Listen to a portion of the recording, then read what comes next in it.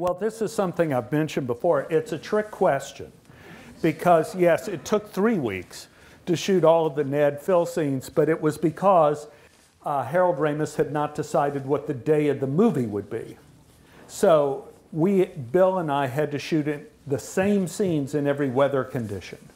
So we shot it in the snow, in the rain, in the sleet, in the gloom, in the sun, everything. And at the end, Harold looked at the footage and said, what we're going to do is we're going to make the gloomy day the day of the film, and when snow starts at the end is when time starts.